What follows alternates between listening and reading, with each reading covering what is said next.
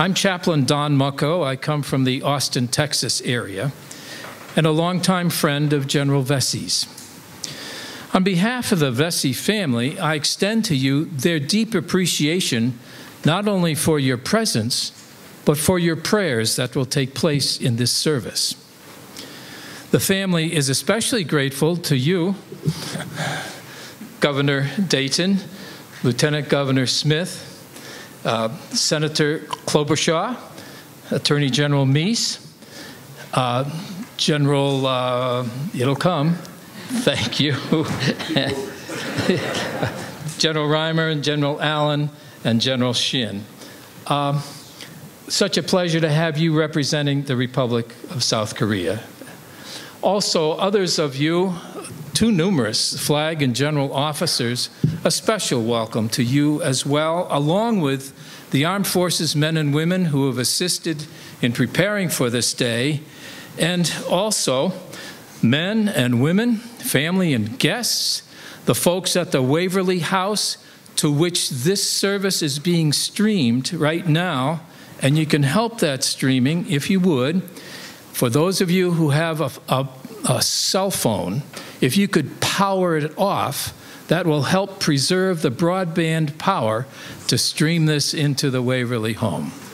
So if you want to take a moment to just double check that, not just airplane mode, but totally off, that will ensure the folks who are at Waverly home, to whom I also extend grateful admiration and thanks, they'll be able to participate in their way of what takes place. You know, funerals in the Christian tradition include at least two purposes. The first is to give thanks to Almighty God for the gift of life that has been shared by those of us who are here and so many more around the world.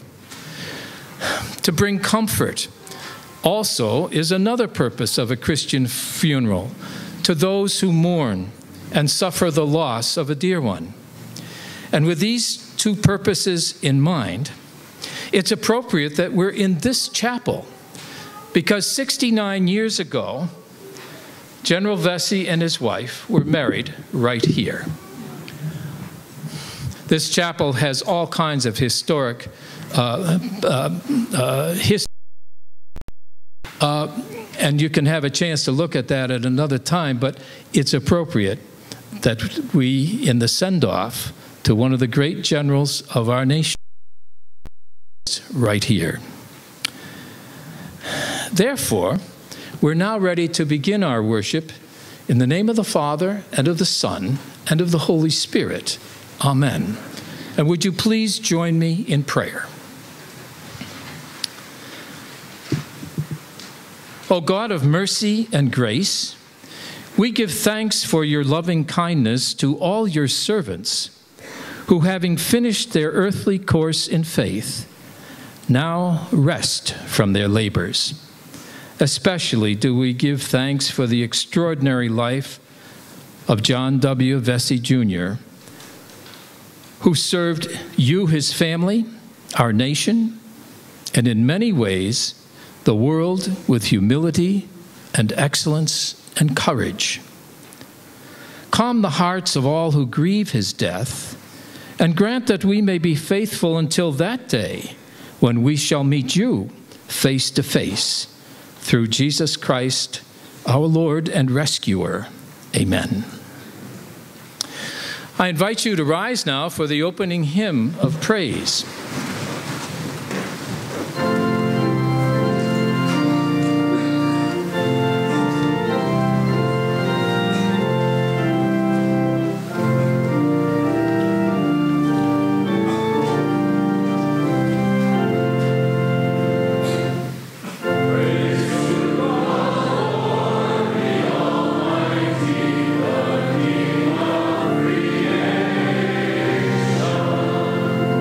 Oh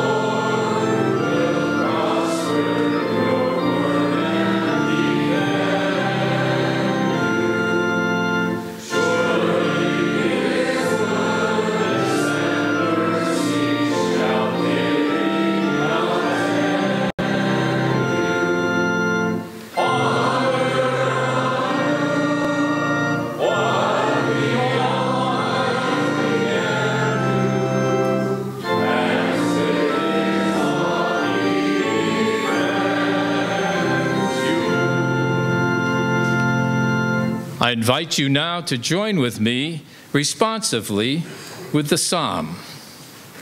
Bless the Lord, O my soul, and all that is within me. Bless his holy name.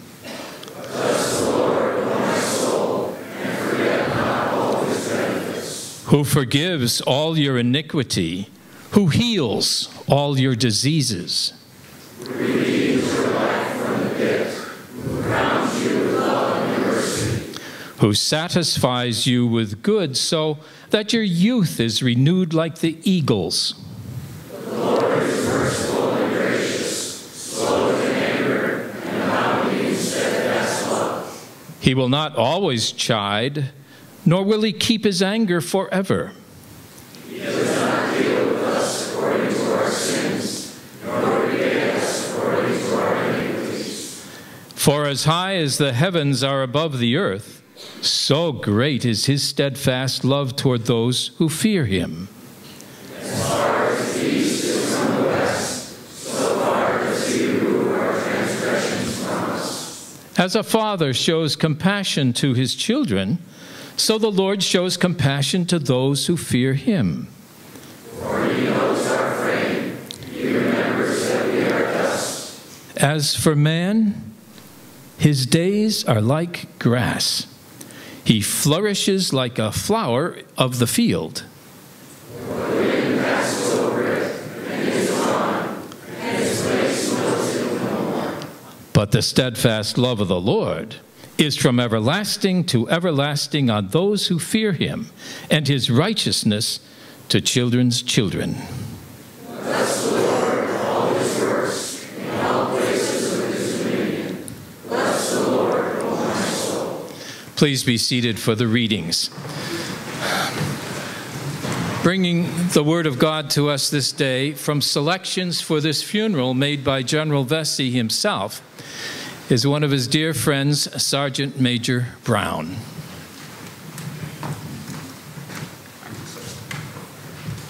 To God be the glory, to the bereaved family, to the VIPs and dignitaries and general officers. This is truly a day that the Lord has made where we have been commanded to rejoice. Chapter number 30, I will be reading verses 15 through 20. See, I set before you today life and prosperity, death and destructions. For I command you to love the Lord your God, to walk in obedience to him, and to keep his commands, decrees, and law. Then you will live and increase, and the Lord your God will bless you in the land you are entering into to possess. But if your heart turns away and you are not obedient, and if you are drawn away to bow down to other gods and worship them, I declare to you this day that you will certainly be destroyed. You will not live long in the land you are crossing the Jordan to enter and possess. This day I call the heavens and the earth as witnesses against you that I have set before you life and death, blessings and curses. Now choose life so that you and your children may live, and that you may love the Lord your God. Listen to his voice and hold fast to him. For the Lord is your life, and he will give you many years in the land he swore to give to your fathers, Abraham, Isaac, and Jacob.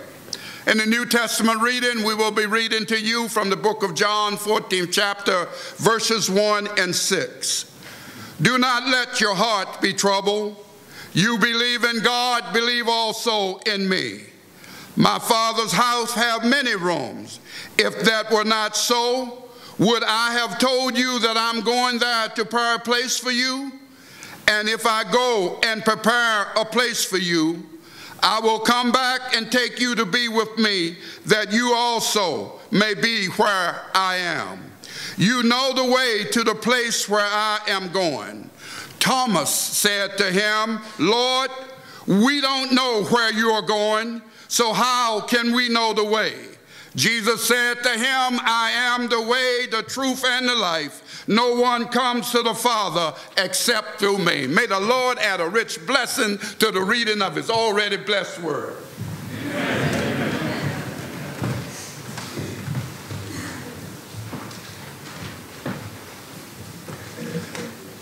I invite you to join me in prayer. Dear Lord, give us some word of comfort and hope to tuck into the pocket of our hearts amidst the various emotions which hover within this chapel for Jesus' sake. Amen. Sarah, John, David, Patricia, we here all surround and support you, for in the past year and a half you have lost, and God has gained, your mother and now your dad. One of America's finest generals, a humble patriot who devoted his illustrious life to the cause of America's freedom.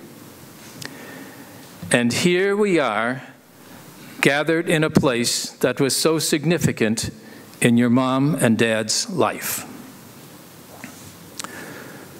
Last summer, General Vessey called me, and he said he was being pressured by his children. Nothing new, I suspect. Because in his funeral plans, there was a blank spot for who would be the officiant at the funeral. He invited me to fill the spot. I said, "You really want to stir things up, don't you, General?" A Navy chaplain doing an Army funeral, first class, I must say, with all the wonderful help and support has been rendered. He said, he flashed back, in fact, over the phone. He said, "You're purple, aren't you?" Purple in military parlance means the three armed services work jointly together for a common mission. Of course, I answered, "Yes, sir, you bet." And then I said, "General, what makes you think that I'm going to outlive you?" And he paused for a moment, and he said, "Well, Chaplain," he said, "I guess the good Lord is going to make that decision." And today, we see that decision has been made. I'm here to execute two of Jack Vessey's verbal orders. Order number one: no eulogies at my funeral. If you want to do it sometime later, but not in the worship service. And we are providing that opportunity immediately following our worship here. Second order, he said, you be sure to tell everybody about Jesus. And that's a Jack Vessey way of doing business in life. So, we have time for the eulogies later. The Word of God has been placed before us, and I'm going to tell you about Jesus based on those two selections from Scripture. We human beings paddle around in a sea of choices. What to wear, where to take a vacation, what schools the kids should go to, how to live life significantly, not just successfully, and so on. So it should be no surprise when Joshua, who succeeded Moses as the leader of the children of Israel, at the brink of crossing the Jordan River into God's promised land, long promised land, that Joshua presented the Israelite children with this choice: either love God and choose life with blessing, or choose to be destroyed. In other words, choose life with God or death without God. Now, we humans pride ourselves in making our own choices, don't we? In this rugged individualism of American way of life. Some say choices are really made in the stars, we're determined from the stars by how we live life, or by our body chemistry, or by genetics and the DNA code. Still others say that choices are largely determined by culture and context. But Jack Vessey saw it differently. And as a friend for over 30 years, he made it very, very clear. Jack chose to believe that the God who created, sustained, forgave, and rescued him had his hand in every one of his choices in life. He saw God as the expert in the choosing business for human beings. And no wonder, for when we examine the biblical record, it does become quite evident. God chose to make a universe and a world. He chose to make human beings male and female. He chose to give human beings choices. And then he chose a way to forgive those who make bad choices in life.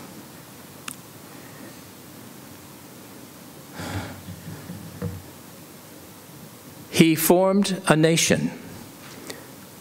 Abraham and Sarah were the founders. A nation that would have progeny beyond the number of the stars and the sands in the seashore. That was the nation Israel.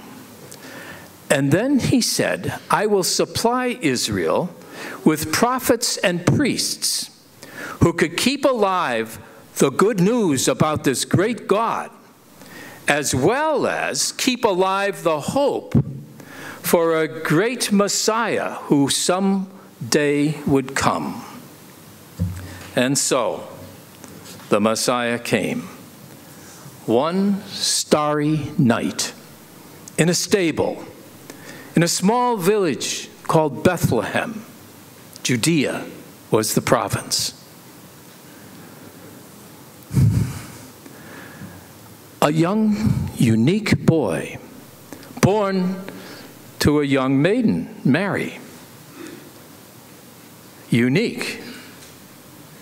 Unique, because as he grew, the things he did and the things he said, the healing of the lepers, the mending of wounded hearts, the raising of the dead, all of that made him so unique that since his birth, billions of people have come to fully believe that he was not just the son of Mary, but he was the very Son of God who visited this planet and stepped into our earth, into our flesh, to become one with us and absorb what human life and death is like.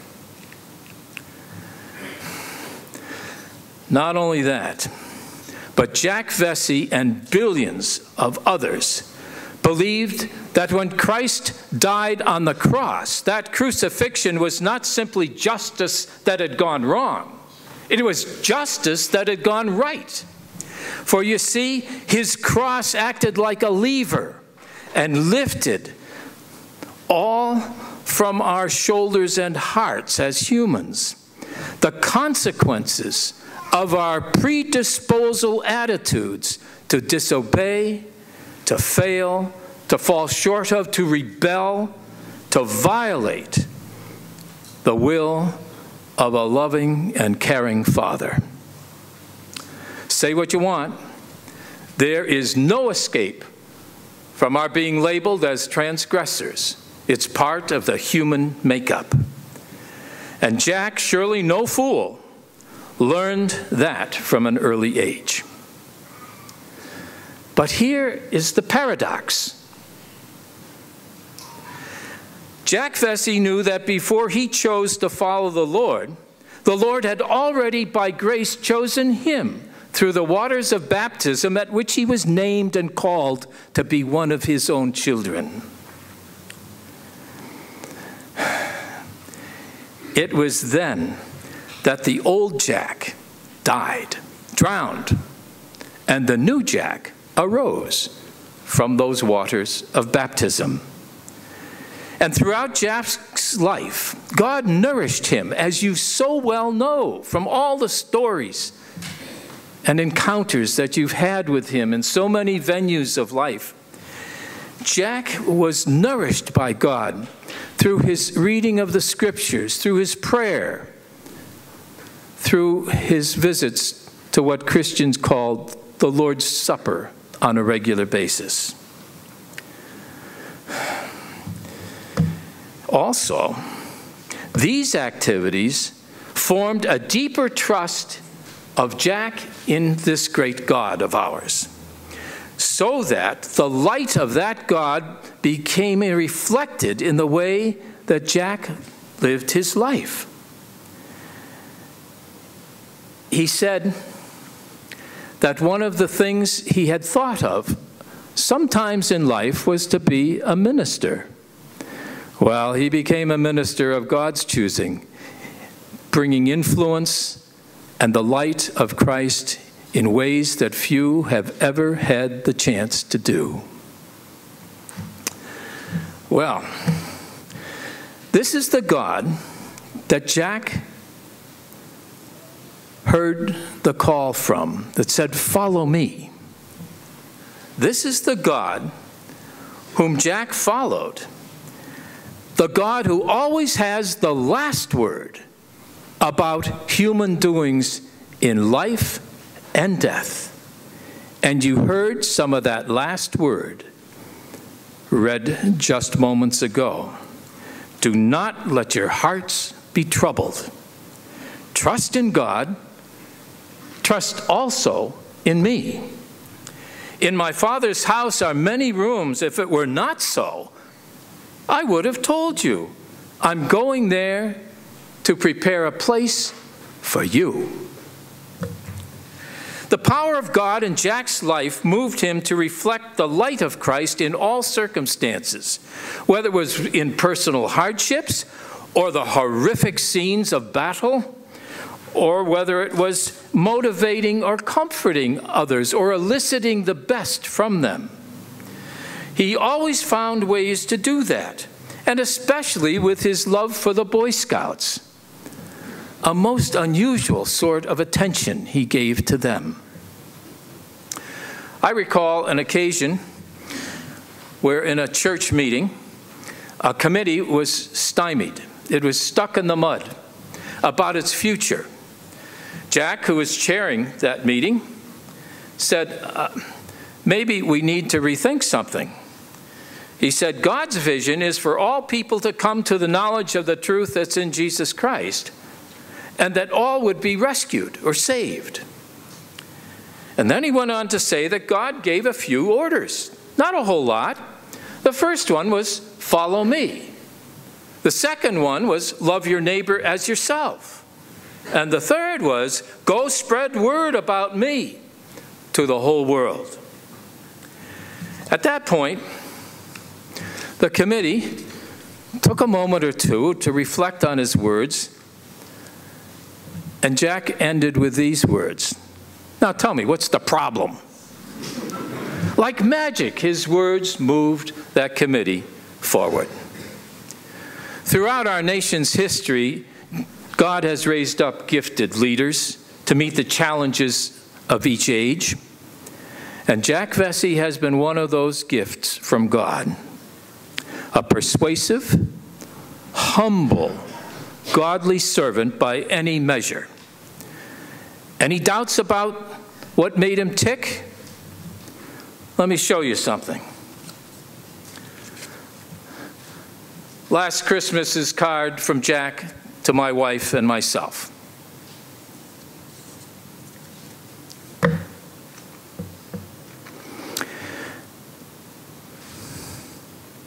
After a 75-year romance, Christmas without Avis is unusual.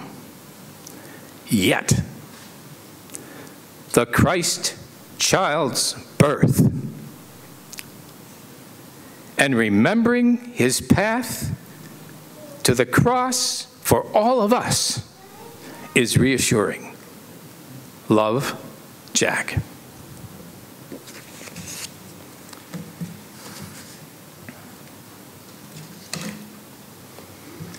Many of you here hold positions of great power and authority, some even over the power of life and death. So did Jack. But he was always ready to say that the Lord had total power and authority over everybody and everything. And here's just a little sample of how that worked out in a speech that he gave in Birmingham, Alabama in 1984 to a Veterans Day celebration. I quote, "There are not any cheap, easy gimmicks as we seek world peace and national security. Strength, steadiness, willing allies, and the willingness to serve, all are great contributors. Above all, we need moral and spiritual health in order to sustain our freedoms." Let me share, finally, one of Jack's very favorite passages from Scripture, from the book of Romans by St. Paul. "If God is for us, who can be against us? He did not spare his own Son, but gave him up for us all. How will he not also, along with him, graciously give us all things? Who shall separate us from the love of Christ? Shall trouble, or hardship, or persecution, or famine, or nakedness, or danger, or sword? No. In all these things we are more than conquerors through him who loved us. For I am convinced that neither death nor life, neither angels or demons, neither the present nor the future, nor any powers, neither height nor depth, nor anything else in all creation will be able to separate us from the love of God in Christ Jesus our Lord." My sister and brother, pilgrims on life's journey, all of you who are here, in a world of chaos and sorrow, destruction and death, these are the words that you can tuck into the pocket of your hearts. Amen.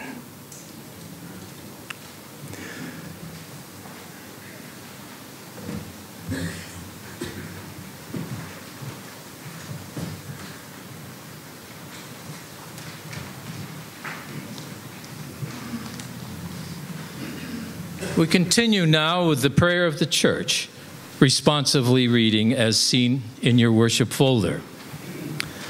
Let us pray to the Lord our God and Father, who raised Jesus from the dead. Almighty God, you have knit your chosen people together into one communion in the mystical body of your Son, Jesus Christ our Lord. Give to your whole church in heaven and on earth your light and peace. Lord, in your mercy,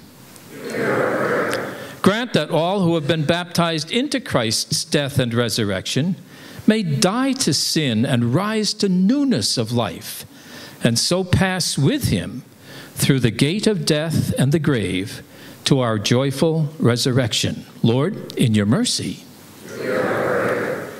grant that all who have been nourished by the holy body and blood of your Son may be raised to immortality and incorruption, to be seated with him at your heavenly banquet. Lord, in your mercy. Give to the family of John Vessey and to all who mourn comfort in their grief and a sure confidence in your loving care, that casting all their sorrow on you, they may know the consolation of your love. Lord, in your mercy. Give courage and faith to the bereaved, that within the communion the fellowship of your church, they may have strength to meet the days ahead, in the assurance of a certain hope and a joyful expectation of eternal life with those they love who have departed in the faith. Lord, in your mercy, receive our thanks for John Vessey and for all the blessings you bestowed on him in this earthly life, and bring us at last to our heavenly home, that with him we may see you face to face in the joys of paradise. Lord, in your mercy.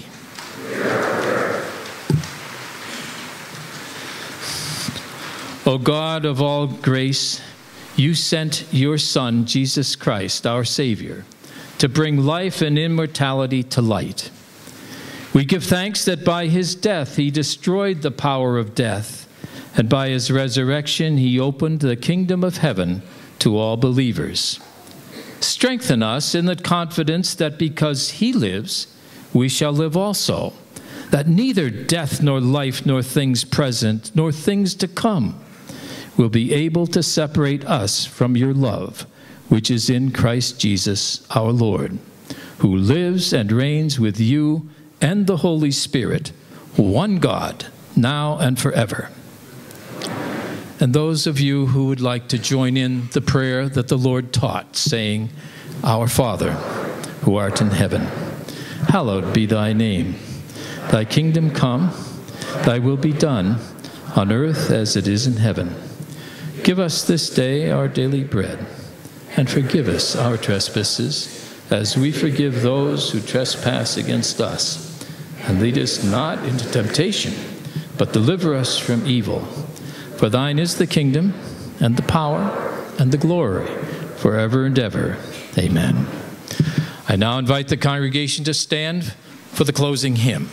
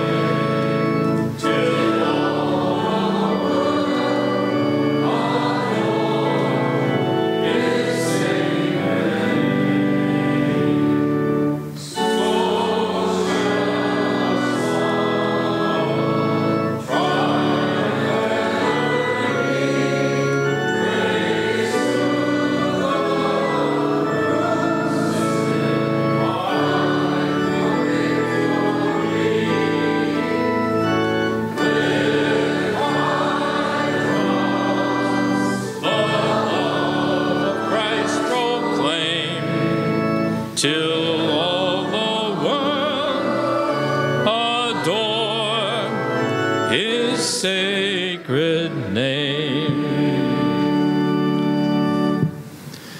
As we now take leave one of the other, listen to these words from St. Paul. Be kind to one another, tender-hearted, forgiving one another as God in Christ has forgiven you. And may the Lord bless you and keep you. Lord, make his face shine on you and be gracious to you. And the Lord lift up his countenance upon you and give you his peace. Amen. Please be seated. John Vessey. This is for you. It's fine. Like the chaplain, I got orders last year, so I'm going to carry those out. Dad asked me, and Chaplain has already thanked everybody here, but he asked me to thank you all for coming. It's an honor that you're all here. But he particularly asked me to thank the members of the armed forces who came, either active service or retirees, and particularly to thank all those of you who served with him for coming here today. Thank you.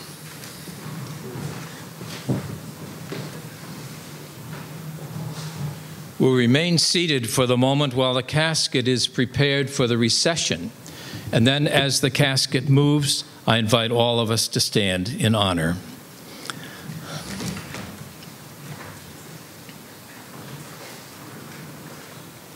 The Vessey family, the immediate family, will be ushered out first, and then others will follow behind. And for those who are sitting in the chancel, there will be help to escort you out through those doors over there.